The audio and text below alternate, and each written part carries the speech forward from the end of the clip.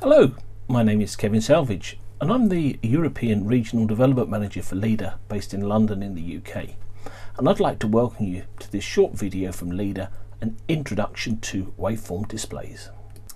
The waveform monitor originated as a special type of oscilloscope used in television production applications. It is typically used to measure and display the level or voltage of a video signal with respect to time. The level of video signal usually corresponds to the brightness or luminance of the part of the image being drawn onto a regular video screen at the same point in time. A waveform monitor can be used to display the overall brightness of a television picture, or it can zoom in to show individual lines of the video signal. It can also be used to visualize and observe special signals in the vertical blanking interval of the video signal, as well as the color burst between lines of video. The waveform can be displayed in the form of a millivolt scale, an IRE percentage scale, code value in decimal, and code value in hexadecimal. The waveform display can be displayed as Y, CB, CR color difference signal designation, and each of the individual components, the Y, CB and CR, can be switched on for individual analysis.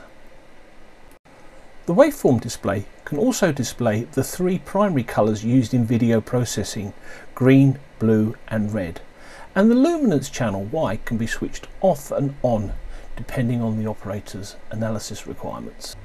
The waveform display can also display RGB, again with the Y channel luminance being switched off and on depending on the operator's analysis requirements. The waveform display can also present a composite view, an encoded video signal such as NTSC or PAL video that includes horizontal and vertical synchronization information. The waveform display can also be configured to show blanking, whether that be the vertical view, horizontal view, or both.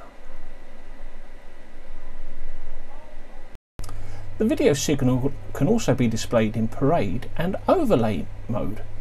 Overlay sees the three components overlaid on top of each other, and parade sees them displayed individually side by side. The incoming video signal can also be filtered with the addition of a flat or low pass filter depending on the operator's analysis requirements.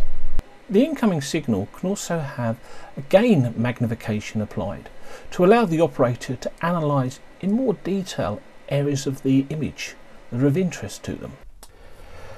As well as vertical sweep display, waveform displays support a horizontal sweep that can be magnified for detailed analysis and can also display blanking information.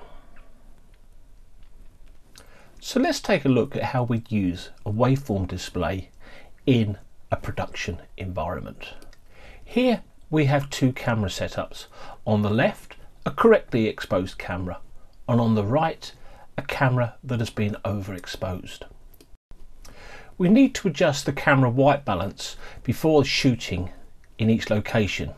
This is achieved by checking the GBR balance using a grayscale chart on a waveform display.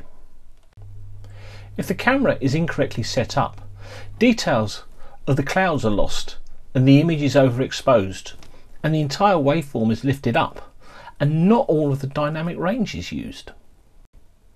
As can be seen here, from 0 to 30% isn't used.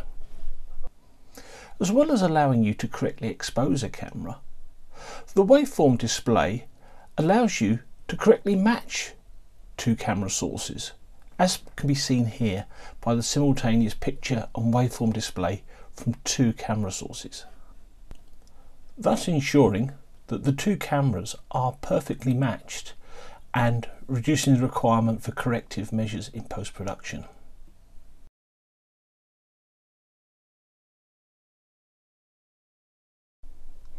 All of these waveform display features are available on all of the Leader Zen series products. If you would like to receive a copy of the accompanying white paper to this video, please use the contact details currently displayed on the screen. And if you have any further questions, please don't hesitate to contact me.